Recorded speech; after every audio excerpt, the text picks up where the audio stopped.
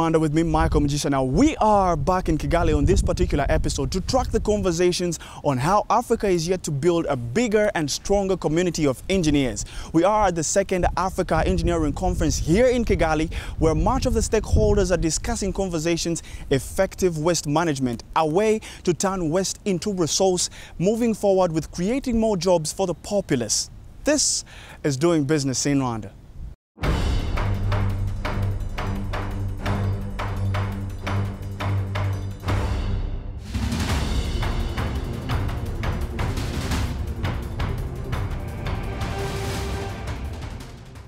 Sub-Saharan Africa has one of the world's fastest urbanization rates. Between 2010 and 2015, Africa was the second fastest urbanizing continent, second only to Asia. But fast urbanization with slow structural transformation is now proving to be a challenge. One of these challenges is waste management. Studies now show that waste could as well be turned into sustainable business. I think the waste to resource business concept is a very good business case because it's like an area that has not been explored. Most African countries do not have waste management policy, and there has been a lot of waste gathering over the years, and it's just like a free resource. And once this mindset change comes into effect in most African parts, and once we have enough education to our population that waste is only in the mind, waste is an input into many processes, then I think over the years it can become a viable business. But having said that, it can only become a viable business if there is enough investment, not only by the private sector, but by governments in awareness and lobbying and in information dissemination as to the benefits of waste, which are like, obviously, it's the bottom line. You get a profit and a margin if you engage in waste management businesses.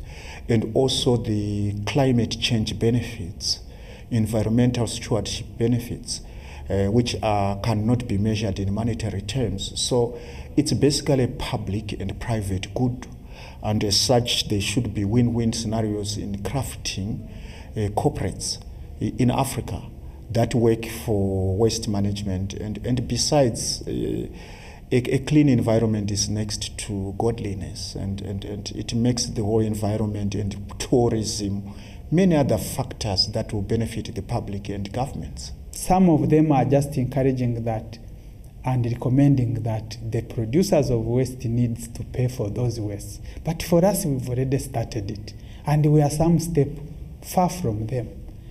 What is being done now, I think everybody who lives here in Rwanda knows every domestic house, depending on the size of the waste, the big house produces more waste.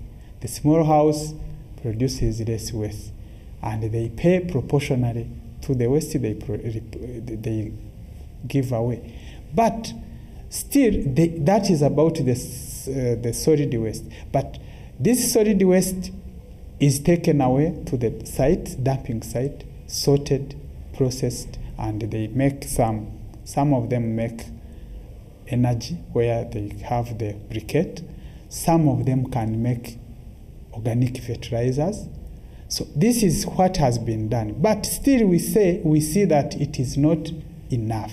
Yes. Because it is done in some urban areas, not even all urban areas. But if people changed their perspective and attitude towards this, it means they would create more opportunities for employment, more opportunity for the youth, more opportunity for women. Because once you have mastered the processes, it does not require many other skills. Because, when you have waste, there's a lot of, you can reuse the waste, you can recycle, and in the process of doing that, you're actually creating employment, for many people. Recycling, they have to collect, they have to dispose of this waste so that eventually, you use it in another format. So for me, I think that would create a lot of, employment opportunities for most of the people in the country and in the cities. And if we can extend it to the rural areas, it will even be more useful, because you find there's a lot of waste, they don't know what to do with it, and there are so many, jobless young people. That will also keep them, engage them, give them a source of income. And it's something that really should be encouraged. And I think if the engineers that we had here this week get together, put their acts together and address that issue, then the unemployment that we find is a problem in Africa will definitely also, go down. Many developing countries have made efforts towards mainstreaming sustainability in decisions on measures of policies, plans, and programs as prescribed in the Millennium Development Goals.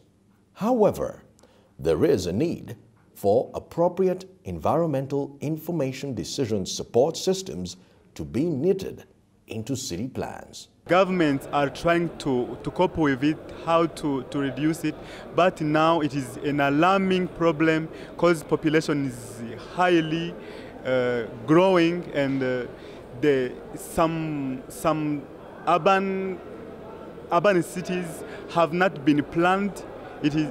And now to handle waste, it is a big problem.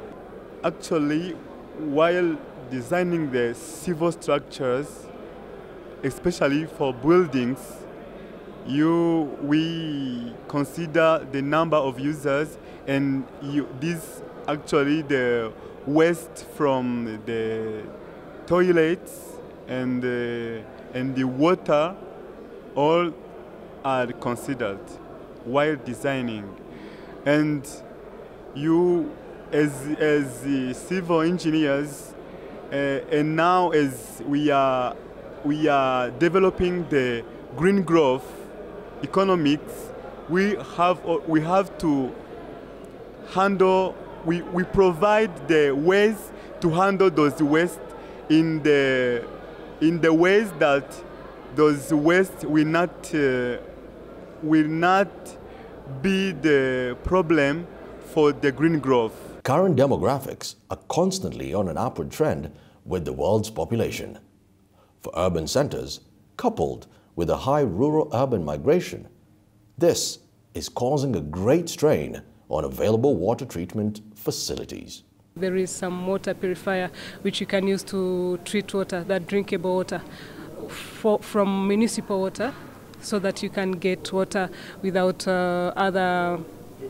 without boiling or buying it from the supermarkets. We have some different equipment which is even affordable, which you can get treated water. For the wastewater treatment, it's normally composed with some chambers, if I can say so, or some steps it follows for water to be treated.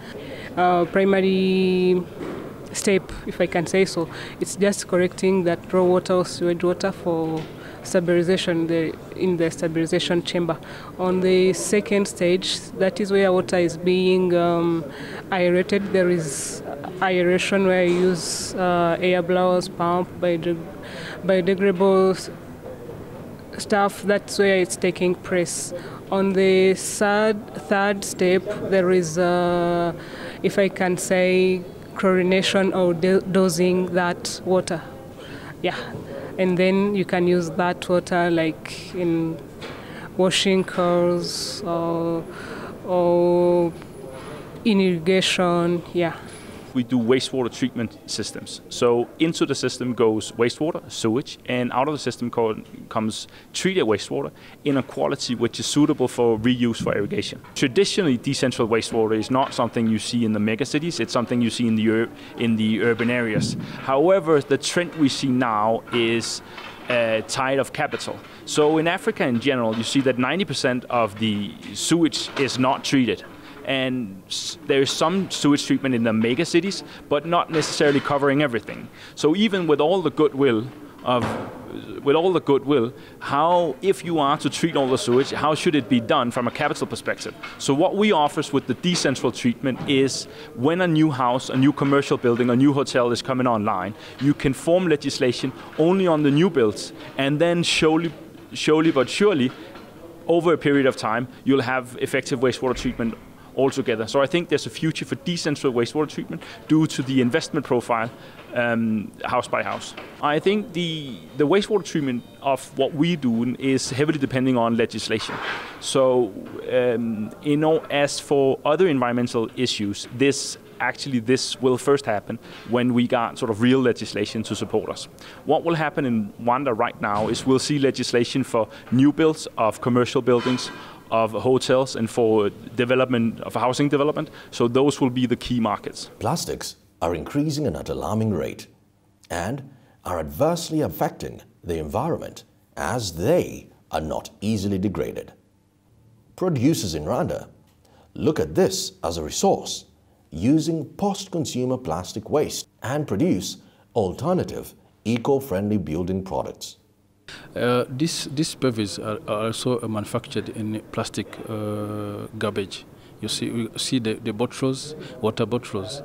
So we collect them, you see, and we have a machine which can help and we produce PEVs from plastics and sands.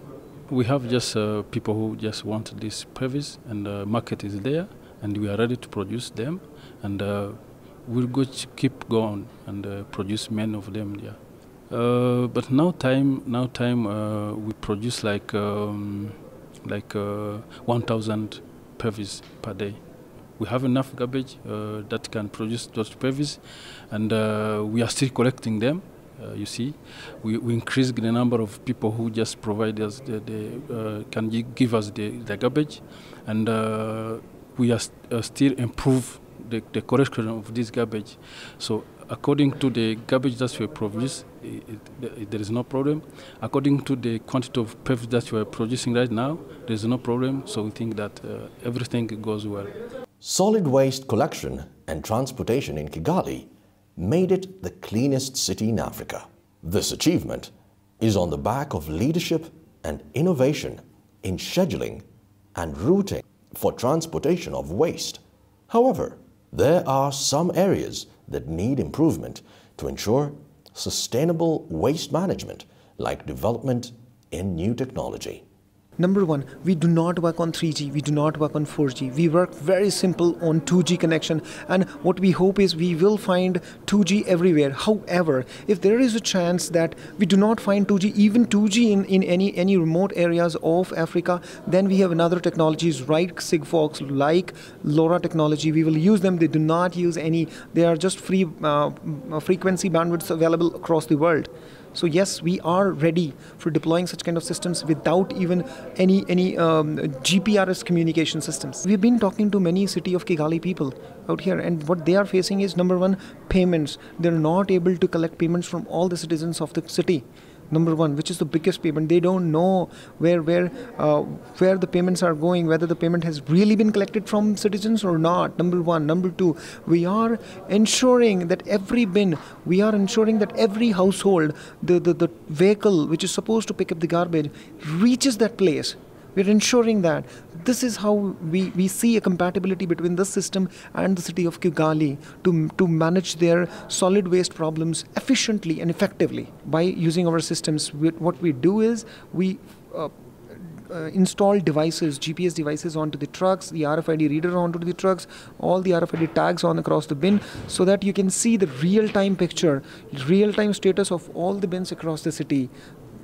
Isn't that amazing? I mean, sitting at one command and control center, you can see everything, which bin is cleaned today by which vehicle, number one. Number two, how many bins are cleaned today, which all bins are not cleaned today. Or for that matter, we are not only making sure that the bins and the households are cleaned by these people, however, we are also managing the complaints by providing a mobile app to all the citizens of the city, and they can log their complaints. Take for example, if I am the citizen of a particular city, I can log my complaint that my bin was scheduled to be cleaned at some XYZ time and it is yet not cleaned, so the system will send that complaint directly to the command and control center, which will further take over that and clean that. And that's pretty much where we leave it for this episode of Doing Business in Rwanda. We were here for a week-long Africa Engineering Conference 2017 that was looking at the youth, the government and the private sector's involvement in conversations effective waste management. That's where we'll leave it for this episode. And if you have any feedback, be sure to send us an email at dbir@abn360.com or tweet us at dbirwanda. For more episodes on doing business in Rwanda or other market matters, be sure to go to www.cnbcafrica.com. Now, from the entire Doing Business in Rwanda team, thank you very much for watching.